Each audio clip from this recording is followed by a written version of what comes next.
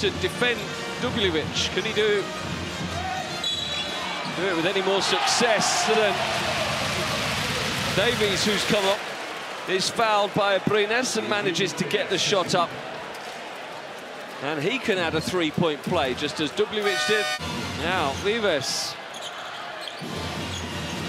gets the pass to Emeterio, who strikes from deep.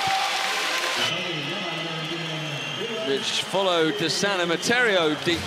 Good finish there by Hanger. Here's Abalde. Emeterio, oh, he gets it in, a bit of fortune. But it still went in. Great cut, great pass from Toby. And there was contact on. Now he goes inside, posting up against Mirotic. No look, kick out to Emeterio. And they're continuing to fire them from deep. Oriola the go, offensive rebound, Laverie. Emeterio for three! Emeterio! Foul.